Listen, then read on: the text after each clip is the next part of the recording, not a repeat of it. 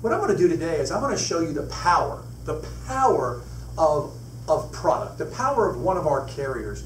And I'm going to do it through a demonstration on the board behind me. And I just want you to get an idea of what we have here at the Alliance. By the way, my name is Eric Bellaire. My wife Bobby and I come from Melbourne, Florida, where we aim high to enjoy the pie. We're direct to Andy Albright and Jane Albright, and we're part of the Alliance. And here at the Alliance, we have the power of the product. We have the power to help people. And I'm going to show you one of the powerful products that we have at our disposal. Whether you're looking to help a client protect their family, or whether you're looking to recruit a person to join our organization, this presentation will give you the wow factor. This presentation will give you the ability to wow them and to win them over to your side.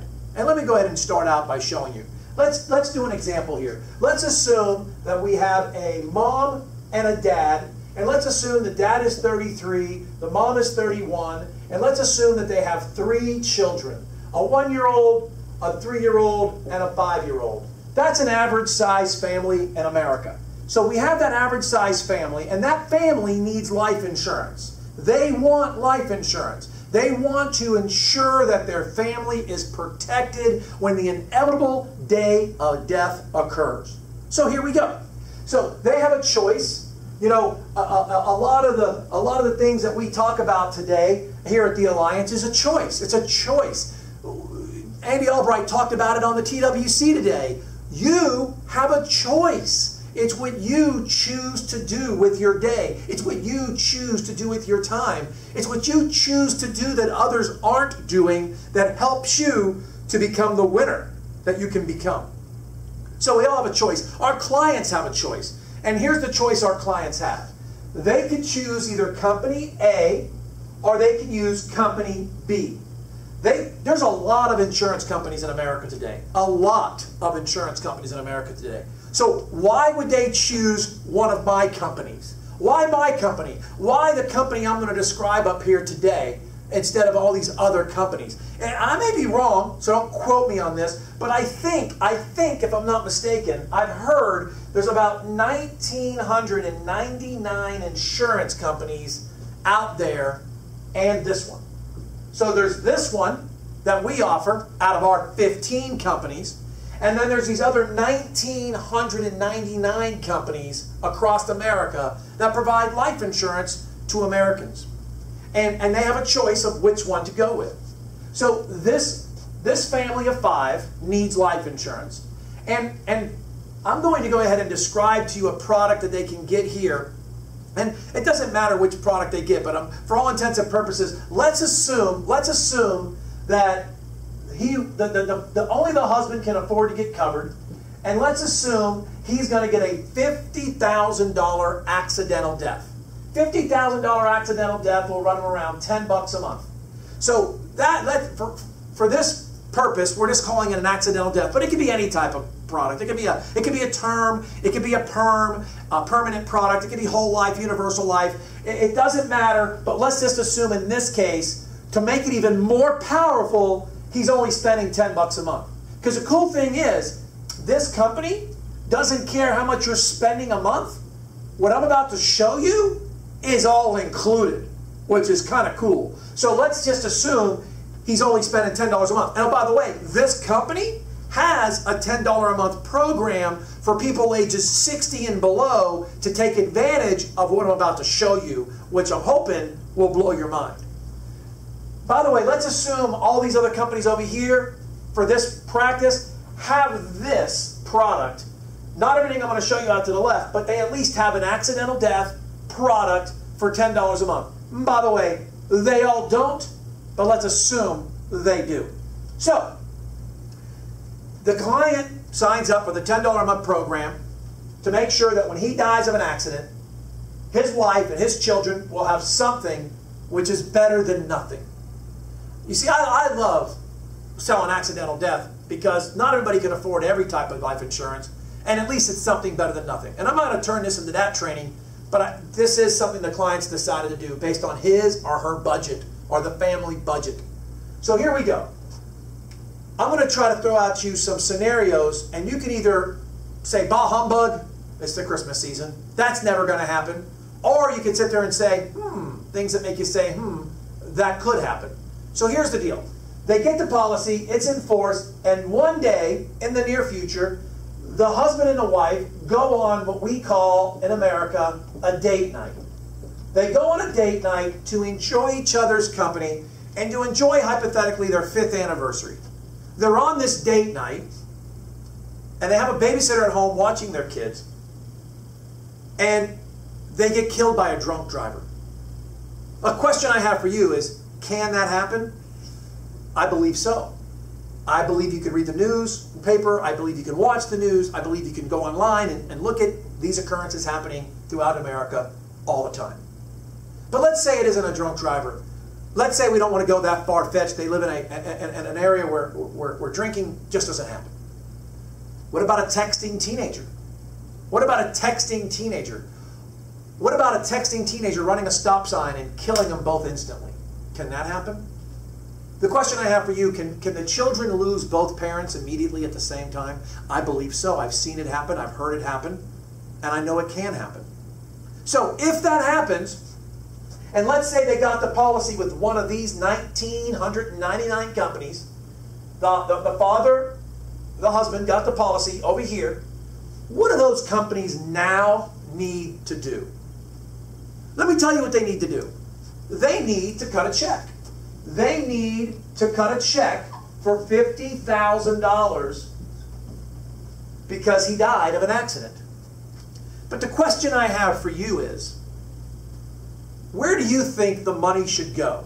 Where do you think they chose for it to go? Did they choose for it to go to a brother or a sister, an uncle or an aunt, a godparent? Where did they choose for it to go? Did they choose for it to go to the children, which means they have to wait till they turn 18 to touch it? Where did they choose for it to go? Let me tell you something. When I'm in a home, I'll put my pen down and I'll stop being an insurance agent when a client has children, and I'll look at them and say, listen, you need to do me a favor. You need to do me a big favor. Once I leave here tonight, you need to get a will done. Promise me you'll get a will done. And your will have in it who you want your children to go to. Because I understand where you're thinking about putting the money, but the bigger question is, who are your children going to go to?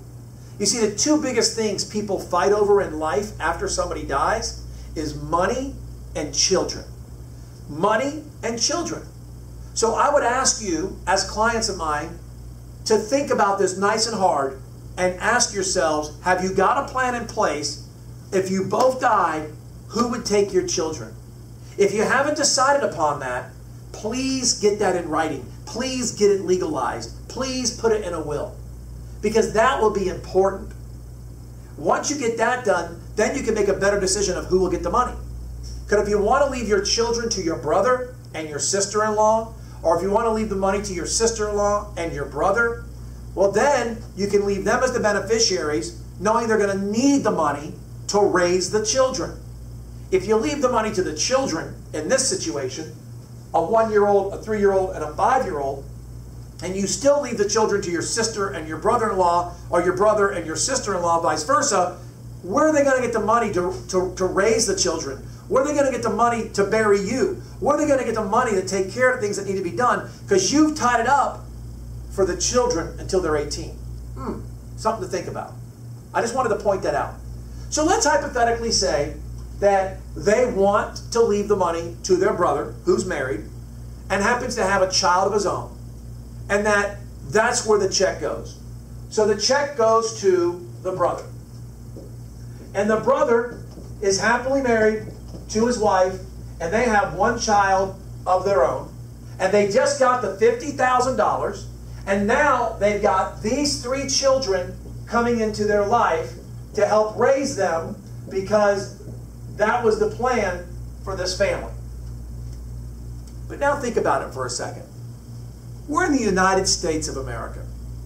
And the last time I checked, our country was the #1 country in the world when it comes to divorce.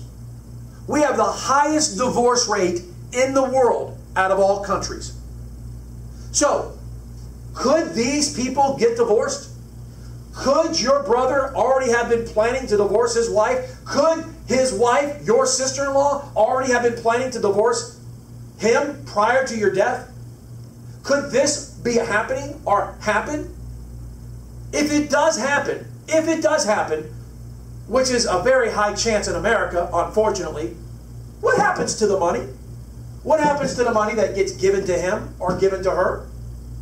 The last time I checked, it gets cut in half. The money gets cut in half. So money that you planned on for your children, half of it is now disappearing because they went through a divorce, which could happen. I don't want you to regret leaving the money to your brother or your sister or whatever, who they're married to, because somebody's going to need to get the money. I just want you to think about some things. Things that make you say, So check this out. Check this out. What if they are in love, they're happily in love, and they're not going to ever get divorced? But we're also in the highest litigious rate country in the world, which means we have the most lawsuits. We have more lawsuits than any other country. I just want you to make sure you understand this. Let's say they get into a new car they had to buy to fit a family of now 6, and they're backing out of a mall parking lot after watching a movie, and he's not paying attention because the children are fighting, and he accidentally hits a 74-year-old and cripples them for life. He doesn't mean to do it, but it happens. A nice, loving man who never plans on getting divorced, who loves the 3 children he just took into his life, and he's lost his loved ones, accidentally hits somebody because of the chaos in his life. Do you think that family's just going to sit back and take all the insurance company's going to give him? No, they're not. They're going to look at his finances, and they're going to do a financial inventory, and then they're going to try to sue him for anything else they can get because he just crippled somebody in their life. Which means that money will be dwindled down to 0. So really, by giving the money to him or her, it's not safe. You should leave it to the children. But then they're in the poorhouse trying to raise them. Ugh. What do you do? What do you do? I don't know what to do. Now, I hope you're on the edge of your seats here and you haven't lost focus, because I got another good 15 minutes of stuff to talk to you about. So I just want to give you that little hint. You got another 15 minutes of stuff to hear from me right now. So what I want you to understand is this. Check this out. Let's say that the accident happens and the man is covered and the wife is not, and the wife dies instantly in the auto crash, but the man don't. Does the insurance companies over here pay anything? He's the one who's covered. He's the one who's covered. She's not. She dies. He don't. He ends up being paralyzed for the rest of his life, confined to a wheelchair because of how bad the accident was. But he doesn't die. Do the insurance companies over here do anything? No, they don't. They don't do nada. There's nothing to do because the man who had the policy on him didn't die. The wife died. But did or did not the children still lose both parents that night? Yeah. The husband, the father, is now paralyzed from the neck down. He can never touch them or hold them again. And that's sad. But there's no money to be paid out because he didn't die and he's the one with the policy. So this is what you're facing on this side. Now I want to show you the other side. Let me show you the other side. So they get the policy with this company over here. They get the policy with company A. And the same situation, they go on a date night, and they're on this date night and they get killed by a drunk driver, and they both die, and they have a choice again. They have a choice of where this $50,000 check is going to go. They have a choice where to put that check. And you know where I'm going to recommend they put that check? You know what company A is saying? Company A says this: leave it to the children. Let no adult touch it. Leave it to the children until they turn 18. Your money will be safe. Leave it to the children. It will always be there until they turn 18. Here's why Company A says that. Company A says that because if children lose both parents with Company A, even at a $10 a month policy, each child, if they lose both parents before they're 18, if they lose both parents before they're 18, each child will receive $900 a month in child support until they are 18 years old. That's $2,700 a month, and it does not come out of the death benefit. Now, I'm hoping that you're realizing how powerful what I'm saying is, and I'm not even done yet. I have a total of 8 kids. My mom and dad had 13 kids. There is not a maximum number that this company will put on it. So if my mom and dad would have died and left all 13 of us under the age of 18 orphaned, each one of us would have received $900 a month until we were 18 years old, given to our new legal guardian to help raise us. Whew! Talk to me about that. Very, very powerful product that has child support benefits built into it, and it does not come out of the death benefit. And as long as both parents die before the children are 18, they're going to pay the $900 a month in child support to the children that are under the age of 18. By the way, let's ask something. Let's say you leave the money to your brother and his wife, just like over there, and they have one child, and let's say they do end up getting divorced. They do end up getting divorced. How much money of this can one of them take in the divorce? 0, because it's child support money. They can't touch it because it's child support money. What if they end up having that accident and they cause somebody to become paralyzed for the rest of their life and they want to sue them and they want to find out how much money they're worth? Can the lawyers touch this? No, it's child support money coming from Company A to the children. They can't touch it. It's pretty fantastic. So in this scenario, because the children are below the age of 25, watch what else Company A does. Remember, they lost both parents on a date night because of a drunk driver or a texting teenager. Heck, it could have even been a texting insurance agent. I don't know. But anyhow, check this out. They'll give them $24,000 each. They'll give each child under the age of 25 $24,000 each to go to college because they lost both their parents. It does not come out of the death benefit. It does not come out of the death benefit. This is pretty powerful. I'm amazed right now about how much money Company A is willing to invest into the family that gets insurance, into their children. By the way, these are just 2 of the many free benefits that this company offers. You know, this company also will give them, for them signing up for a policy, they'll give them free legal services. They'll give them free legal services and discounted legal services. Remember how I told them over here in the scenario, as a father of 8 and a grandfather of 10, that I would recommend they get a will put in place? And I know that wills run around $400 to $500, but I know that they need a will because of the 2 biggest things people fight over when somebody dies is money and children. What I told them is they need a will. Well, guess what this company over here does? It gives them a will for free through legal services they provide. A will that's notarized and legalized at an attorney's office. It's not something that they mail you like a little mail kit. It's an actual official will, free of charge, just because they signed up for a $10 a month program. Boom, yeah.